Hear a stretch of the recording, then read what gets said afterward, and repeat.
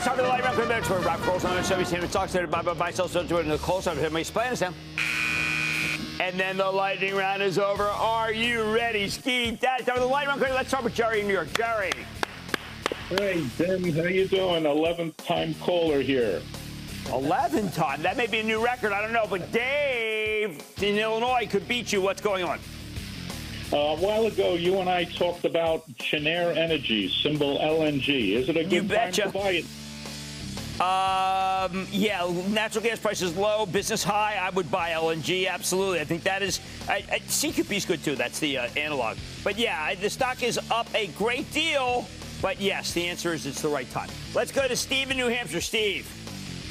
Jim, booyah. Booyah to you. Same. Thanks. Hey, listen, I have a question on, because I'm heavy on VU and QQQ, and I'm looking to diversify into GE Vernova. What are your thoughts, and is there any change? Okay, GE Vernova is about to report, and my problem is GE Vernova may be one of the situations where it sells off on good news, and I think you are going to get good news because I think the company's doing incredibly well, and Scott Stracek's doing a terrific job. But remember, this is like one of those companies that is a data center magnet. They have nuclear power. They have, let's say, just small nuclear reactors, but that won't be online until 2030. But be aware that they are the way that people are playing the power to the data center. Let's go to James, Massachusetts. James. Hey, Jim, first-time caller. Thanks for having me on. Thank you. We're talking about HubSpot today. I got in around a cost basis of about $600, and I'm having a really hard time figuring out what the fair price of this thing is in the shorter term. It was flying high. It's really hard. I tell you, it's really, really hard. I mean, it sells a high multiple. I have referred to Salesforce.com, particularly with Agentforce. It doesn't have the growth of the HubSpot, but I think that this HubSpot's playing with fire, frankly, and I do not want to play with fire. Let's go to Jason in Florida. Jason.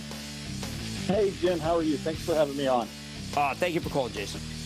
Hey, I was talking to a buddy of mine, Bean Picker Craig, and he told me about this stock that's been going up steadily for the past month. So I want to know if my buddy Bean Picker Craig is right about IONQ.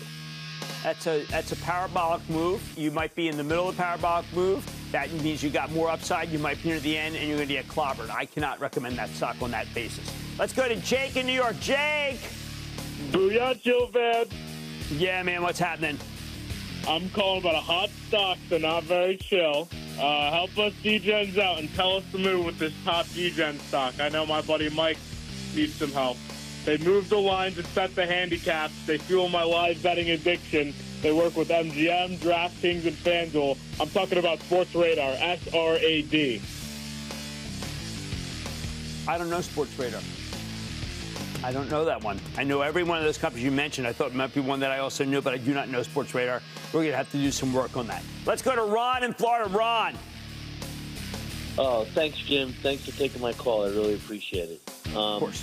My question to you, Jim, is I'm looking at Vistra, VST, which I'm sure you know very well. Yes, I do. I mean, this is Extra Energy, which is the same thing as Constellation. And I've got to tell you, they're interchangeable. They have been resting of late. I feel like they're just resting, and then they'll go higher, but I don't know when that's going to happen. Let's go to Rick in Massachusetts. Rick.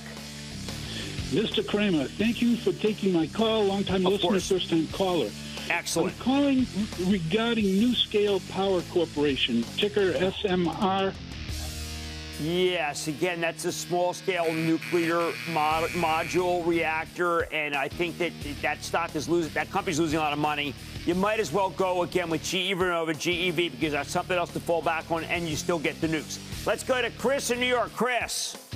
Hi, Mr. Kramer. I had a question about AST SpaceMobile. Okay, I have felt that company is overvalued.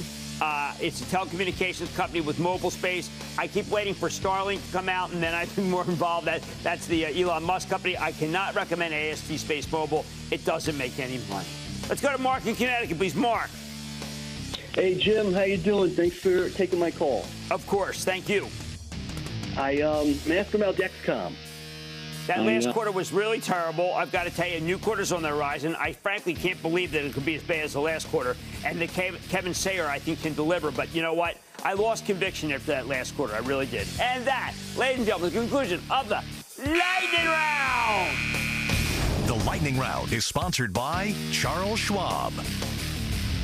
Coming up, forget Yankees versus Dodgers. One of the biggest rivalries these days seems to be activist versus CEO. Cramer tackles the companies in the crosshairs. Next. Don't miss a second of Mad Money. Follow @Jim Cramer on X. Have a question? Tweet Cramer. #MadMentions. Send Jim an email to madmoney@cnbc.com or give us a call at 1-800-743-CNBC. Miss something? Head to madmoney.cnbc.com.